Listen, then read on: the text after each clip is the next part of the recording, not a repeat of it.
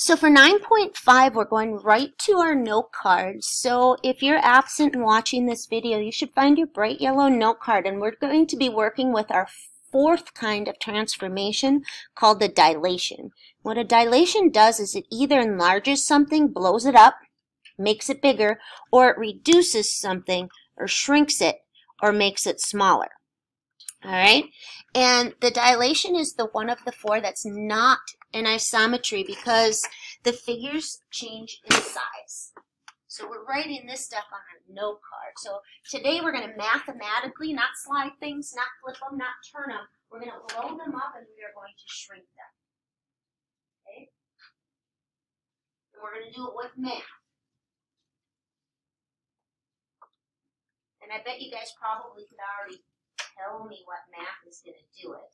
For example, how tall are you, Avery? She's 5'4".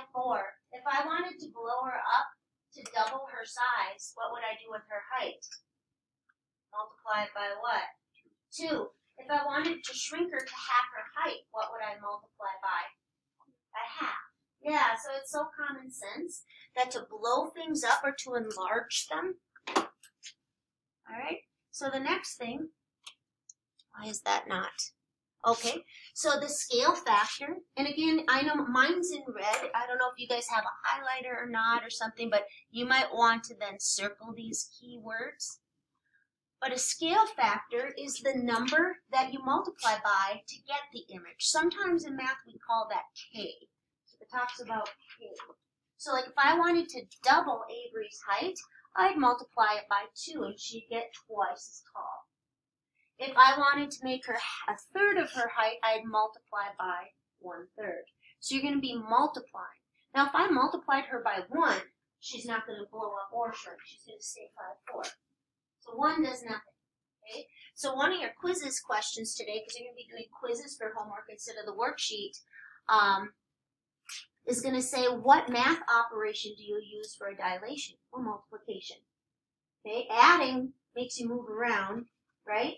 So the scale factor is what you multiply by. You're going to be asked whether something's an enlargement or a reduction.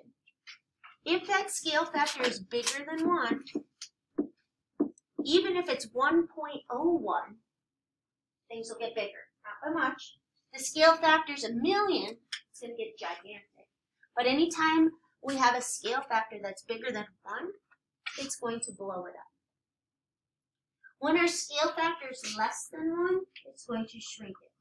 So like a third, 0.9, 0.6, 5/6, right? Anything top heavy will blow it up. Like if they say on your quizzes the scale factor is 6/5, you're going to go, that's bigger than 1. It's going to enlarge it. Did I give you enough time? I'm going to wait for pencils to be stopped here before I do the next part. So we've got some vocabulary on here. A dilation blows things up or shrinks them. The scale factor is the number that blows them up or shrinks them. Why do I not have an equal to 1 on here? Were you listening to me? What will a scale factor equaling 1 do? It just keep it the same size and it just not do anything to it. Okay, so we don't have an equal to 1 on there. All right. So next up, when they're graphed. So if you have to graph them, if a point's at 2, 2, and the scale factor is 3, it's going to go to 6, 6. You just multiply by that number. It's really, really, really easy. Do you see why I'm shrinking the notes down? Dilations are the easiest of the 4. Whatever the scale factor is, you multiply every single point by it, and it will shrink it or blow it up. And we'll go do a sample in a little bit. But if it's already graphed and you have to figure out the scale factor, that can be tricky. You have to be careful. So it says to get the scale factor when both are graphed, you're going to have to decide, did this blow up or did this shrink? So I have a generic triangle there, and right now you have no idea whether I took the pink and sent it through an enlargement machine or whether I took the gray and sent it through a shrinking machine. You have no idea what I did, correct? I have to mathematically tell you by marking that picture up what I did. There's a couple ways to do that. You ready? I'm going to call this point O. It's actually called the center of dilation, but I'm going to call that point O. There's a couple things I can do to tell you whether it blew up or it shrank. I can merely just label the points. I'm going to call this A, and I want you to as well, and I'm going to have you call this A prime. Now you know for sure whether the pink blew up or the gray shrunk. Now I want you to use your math knowledge about what those little markings mean. Did the pink blow up or did the gray shrink? The gray shrunk. How do you know that? Go ahead, Mike.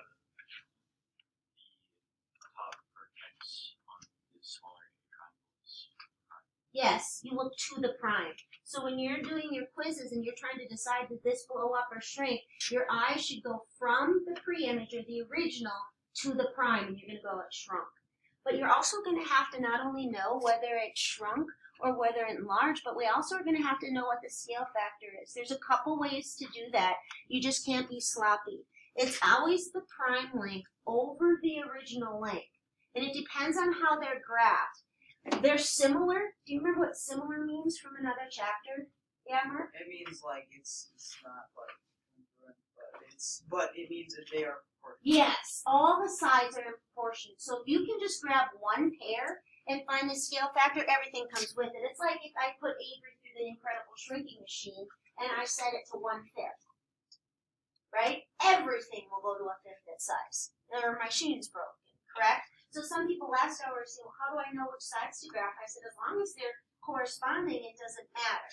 So I could deal with the lefts of the triangles, the hypotenuses of the triangles, or the bottoms. When they're graphed on graph paper, which length do you think is the hardest to find? The lefts, the bottoms, or the hypotenuses? Hypotenuses need distance formula, so I'd say avoid that. But if you want to be a glutton for punishment, go ahead. They all shrink the same way. So there needs to be some numbers on here. So I'm going to go put a 3 on this one. And I'm going to put a 3 on this one. And this is where you have to be very, very, very careful because, what? What'd you say? Okay, you have to be really, really careful when you say what the scale factor is on one like this. Because I put the prime length, which is 3, this is 3 long. But the original length, before I shrunk it, was not 3. What was the original length? 6. Okay? If you did 3/3, you'd have 1, and that doesn't make sense because 1 won't shrink it. So what I'm telling you by this is that everything is half as long. Does that make sense? So don't put this on your note card, but if this is graphed in your quizzes, something like this, and then there's this over here, first of all, you're going to have to decide if it blew up or shrunk. And that's going to be dependent on how they labeled these. So I want you guys just to everyone look up here right now. Did that blow up or did it shrink? It blew up. You look to the prime. Then to decide the scale factor, you have to grab any pair of sides, right? So you just grab a pair and you say, well, it blew up, and you do the prime length over the original. So that would, no, 2/3 would shrink it.